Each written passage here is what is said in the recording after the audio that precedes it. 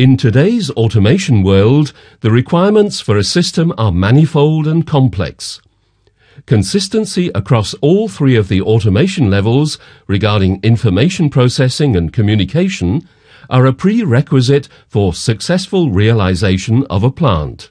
In the plant control level, for monitoring and controlling system-wide tasks, in the process control level, for controlling individual processes, and in the field level, for direct data recording and influencing the process.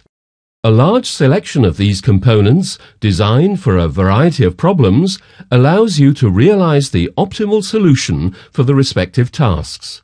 For the communication between the individual components, Simatic S7 offers a number of standardized, openly defined bus systems, tailored to the respective application area.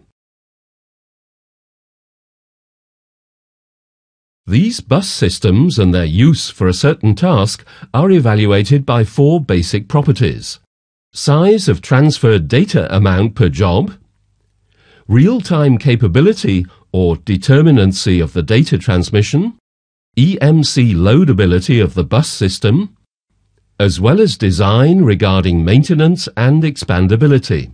Industrial Ethernet is the standard in the LAN sector and is the technological base of the Internet. It is marked by its high transferable data amount. Originally designed for office environments, it shows a lower determinacy and EMC loadability.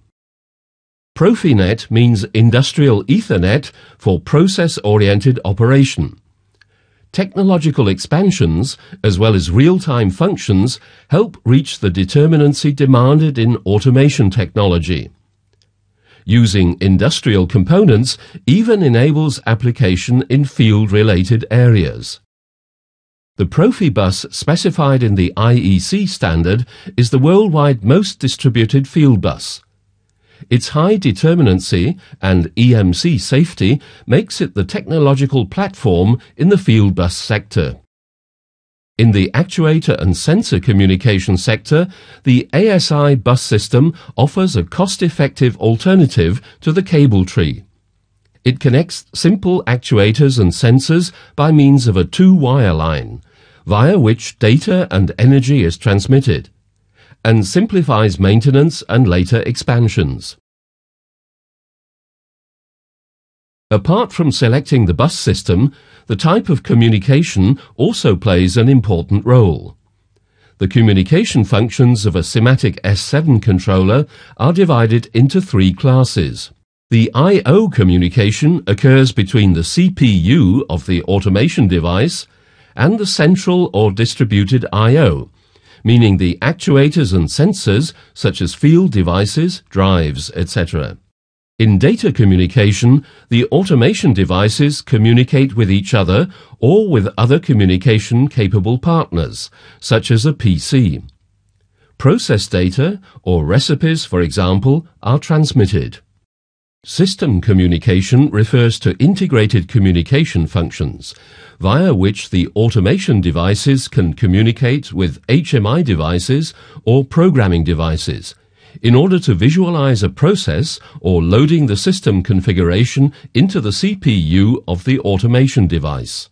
In the course of this demonstration system, we will discuss the communication classes in greater detail by means of selected configuration and application sequences.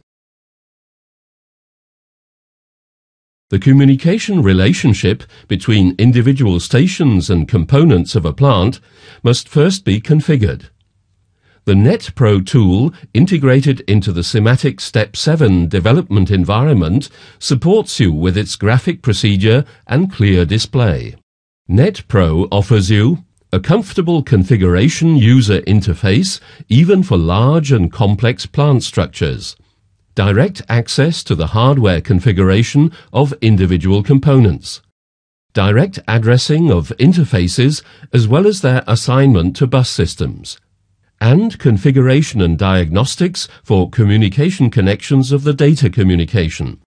In the following examples, we show you the configuration of the three communication classes, namely I/O, data, and system communication. We start with configuring the I/O communication. Due to the data exchange with actuators and sensors, it is closest to the process. In this case, we use an S7-300 CPU as Profibus DP master. 3 DP slaves will be assigned to it, an I/O module, a drive module, and a connection to the ASI bus. The S7-300 station with the Profibus DP master has already been configured to the extent that a DP master system can be inserted as a basis for I/O communication. Subsequently, we select the desired DP slave from the hardware catalog and connect it to the master system. The automatically displayed address dialog offers addresses for selection, which are still available in the respective Profibus network. Even for complex slaves, such as drives or a network transition, the allocation to Profibus Net and DP Master occurs in the same way. When compiling the project, NetPro checks whether all necessary details are given.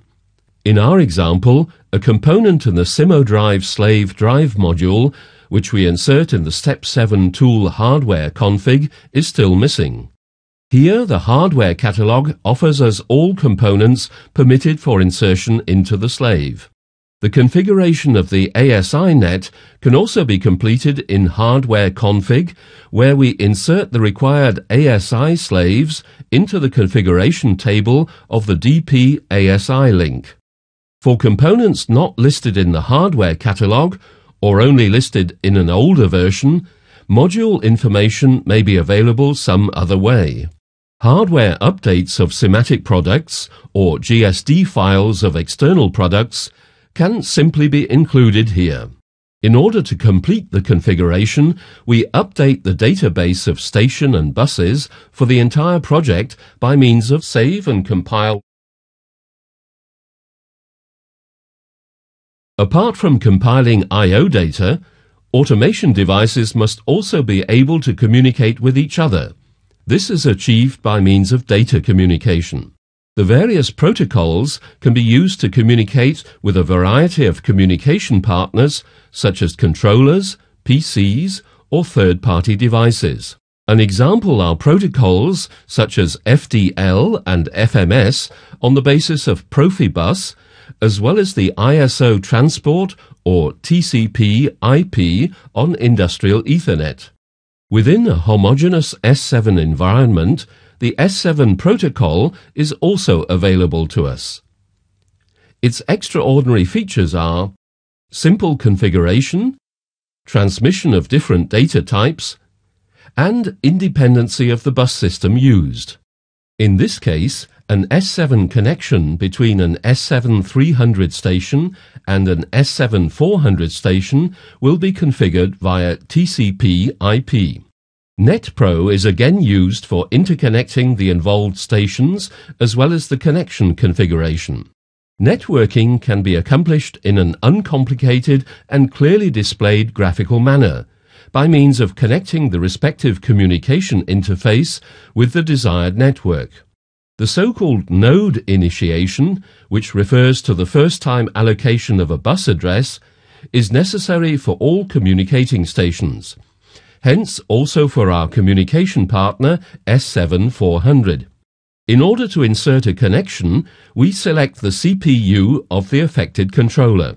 In the connection table, all configured connections of the selected CPU are displayed with additional information, such as connection type and connection partner. The connection wizard is called to insert a new connection.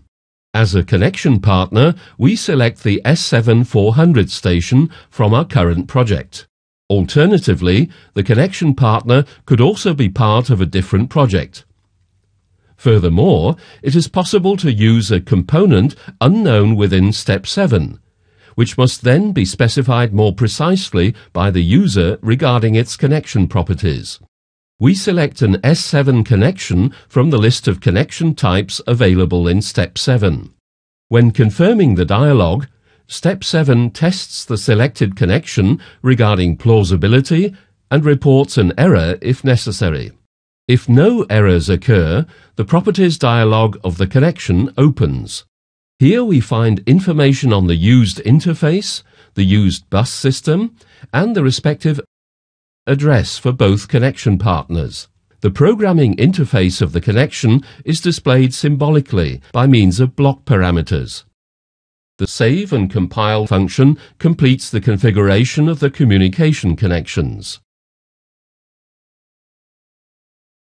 We consider the system communication as a third communication class. The active communication partner, for example a programming device or an HMI station, uses the communication functions already existing in the operating system of the controller.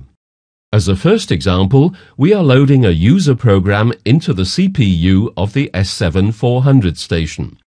Due to the fact that the programming device is connected to the Profibus, the S7-300 station on the other hand to the Ethernet bus, the online access is only possible using the operating function PG routing of the S7-300 station. Within NetPro, we insert our programming device into the project. The Properties dialog lists the interface configurations possible for the programming device. Intending to connect the programming device to the Profibus network, we first add a new Profibus interface. The node initiation occurs by means of selecting the Profibus network and determining the address. The address field automatically displays the remaining free addresses. Now the corresponding network card and configuration must be assigned to the interface. We select CP5611 Profibus and allocate it to the new interface. At the connection between the programming device and the bus system, now shaded in yellow, we can recognize that the S7 online access for the selected interface has been activated. We are now able to load the S7-300 station with a user program, even though our programming device is only connected to the Profibus. From there, PG routing and the routing-capable modules within the S7-300 station enable us to reach the station to be loaded via the industrial Ethernet bus. When loading the S7-300, the used network transition is displayed as an additional entry in the address dialog. The station with the Profibus address 2 is exactly our routing-capable S7-300 station.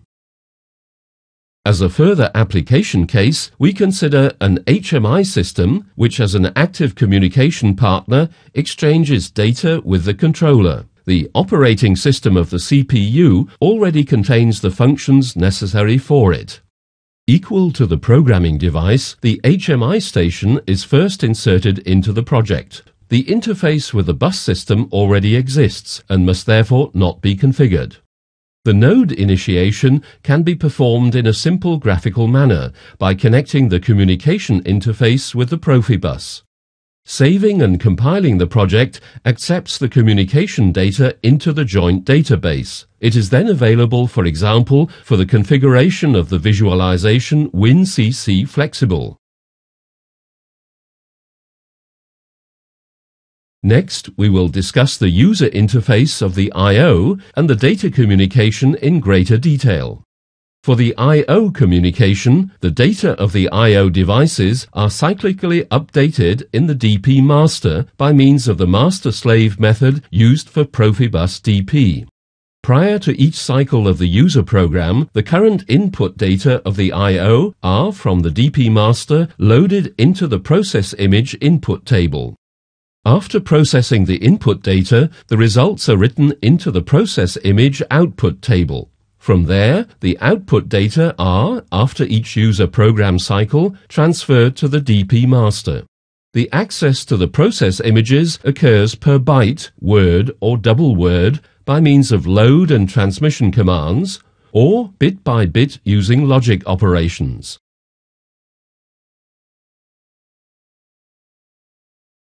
During data communication, there is no individual master which cyclically updates the data. The connection partners have equal rights. The configuration defines one partner as the active station that makes the connection.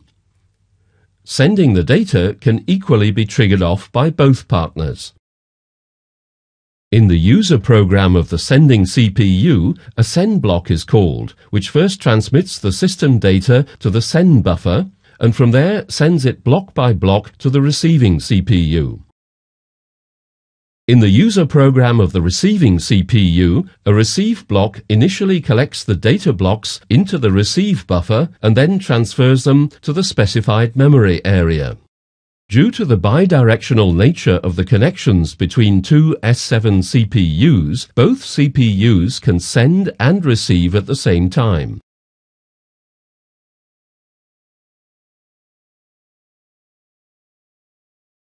In the preceding sequences, you were familiarized with the basic communication mechanisms of the Simatic S7. You have seen which decisive advantages the Simatic S7 offers here. Consistent communication from field level to plant control level, flexible application options of various standard bus systems, a clearly displayed graphical configuration with NetPro, and simple communication programming within the user program.